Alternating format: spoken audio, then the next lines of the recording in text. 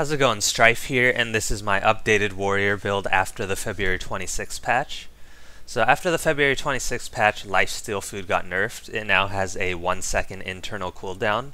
Because of that, the axe portion of the axe mace build, it isn't as valuable anymore because you'd mainly use axe 5 to burst heal, which also did damage because every time you healed you would do roughly 300 damage per lifesteal. So now I've switched to a greatsword axe mace build. This is going to give you probably the best DPS because you get the burst from 100 blades and whirlwind, and then you can still switch to axe mace and get the superior auto attacks, the vulnerability stacking, and the interrupt. So I kind of prefer this now. Going over my armor, I'm full berserker now. If you followed my previous guides, I used to run 3 pieces of knights. Once you're comfortable with the class and aren't dying really, you can switch to full berserker. And you can see I'm still using 4 ruby orbs and 2 monk runes. It's just personal preference. I like the increased duration on my signet, my 4 great justice, and then because you're constantly putting out might stacks with greatsword. The reason I have 3 of 6 monk runes is because I had to put 1 in my breather since I used my helmet. You can put it in the shoulders or something, it doesn't necessarily matter which slot. And then for the weapons, I'm using Sigil of Accuracy in my greatsword and my axe, and then Sigil of Bloodlust in my mace. I do have Battle as well in a second mace, so you're going to use that when you have 25 Bloodlust stacks already, or you're doing a dungeon where you don't really have time to build up those Bloodlust stacks, something like COF Path 1.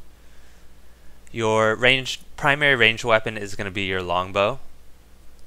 And then all the other weapons, I kind of just put Sigil of Force in them, because I don't really ever use them, except for the shield. The shield you want Sigil of Energy because you're going to equip it when running through harder trash, so those extra dodges help. You're also going to equip it when you're meleeing GL in a raw, and again those extra dodges are going to help there as well. The stats don't necessarily have reasoning other than I had a bunch of AC tokens, so you can get whatever. If I had the choice I'd probably just switch to Berserker, but it doesn't matter since I don't ever use them.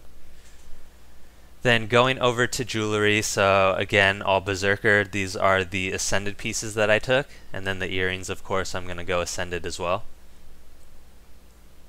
Pretty much anything that comes out that's Ascended is going to be Berserker.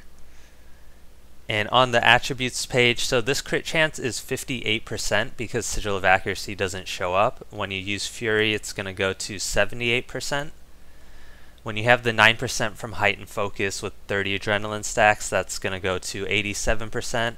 Putting down a banner is going to give you 91%. And then finally, I still do use Omnonberry Ghost, so that's going to put you to 95%. It's still the best life steal / regen food.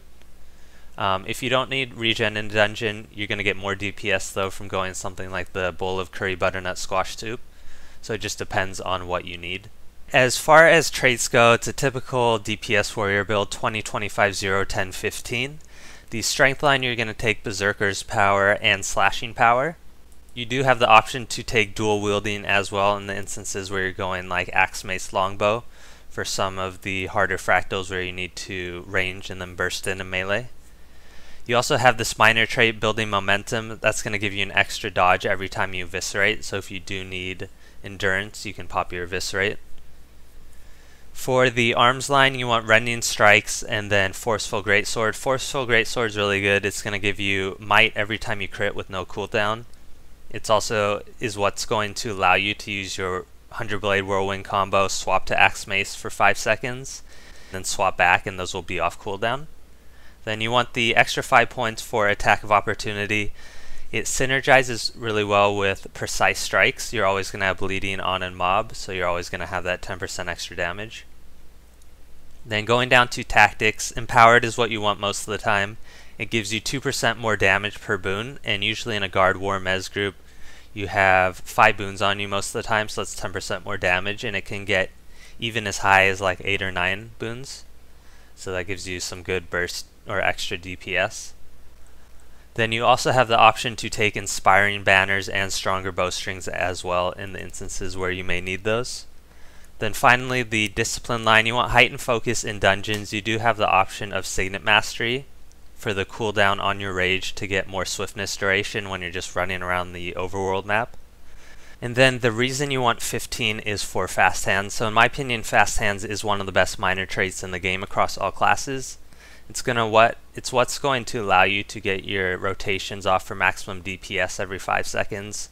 Also, in instances where you need a ranged weapon, you won't be stuck in range for too long or in melee for too long, so that's what allows you to quickly burst in and melee at the appropriate times and then go back to ranged. The other benefit of fast hands is that for things like Sigil of Energy in battle, you get the benefit of having it on only one weapon for the 10-second duration, or 10-second cooldown rather, where other classes would need it on both their main hand and offhand to get that same benefit. So overall, this is a really good minor trait. Going to utility skills real quick, so these are the typical 3 skills for Great Justice, Shake It Off, and a banner. If you know you won't need condition removal, you can swap out for Frenzy for more DPS. And then in high level fractals or a few bosses, you may want something like Endure Pain or Balance Stance instead of your banner. Balance Stance especially in the Harpy fractal. So those are situational as well, pretty much all your stances. And then for your heal, you want Healing Surge since this isn't an adrenaline spamming build. Pretty much always going to have the stage 3 heal. Also Signet. Healing Signet's not as good since you don't have Signet Mastery anymore. So that is the heal that you want most of the time. And that is it for the traits. Alright, so I'm out here in Kershore because I wanted to show you the DPS warrior rotations to maximize your DPS. So the first thing I'm going to show you is the Whirlwind combo. So normally you're going to do 100 Blaze Whirlwind and then you're going to swap to your Axe Mace. You want to swap at the appropriate time, because normally if you Whirlwind through a mob, you're going to make it way past him, so there's all this extra running time, which you could mitigate with Rush, but it's still not going to maximize your DPS. Instead, what you want to do is you want to Whirlwind through the mob and then instantly swap to Axe Mace to reduce the duration, or rather the distance between you and the mob. So normally if you are Whirlwinding, you're going to make it, past this plant roughly. But if you Whirlwind and then you swap to Axe Mace, you're going to reduce that distance. So say this plant is the mob, I'll hit the mob and then I'll swap, so I don't go all the way over here past the plant. I'm a lot closer so I can get my DPS up again. If you do go a bit too far, you can use your Axe 3 to throw the axe while you're running back. So that's what I found is best to maximize your DPS for that instance. Then going over here to the Risen Giant, I'll show you the full DPS rotations in action.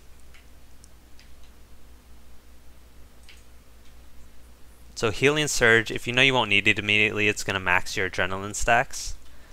So usually you want to start the fight off with your 100 Blade Whirlwind rotation. Then again you're swapping, bursting with your Axe Mace skills, and then swapping back, and then you'll see the 100 Blade and Whirlwind combo is off cooldown again. And then you do want to try and finish off the fight with an Eviscerate as well, just to maximize your DPS burst. So that's the typical rotation you're going to do. You're going to do the 100 Blade Whirlwind, cancel into Axe Mace, use that auto attack and your various vulnerability stacking skills and the knockdown skill if you need it, and then immediately swap back to Axe Mace to do the rotation all over again. So hopefully this guide helped you out with my new warrior build and how to maximize its DPS. So that is all I have for you, and thanks for watching.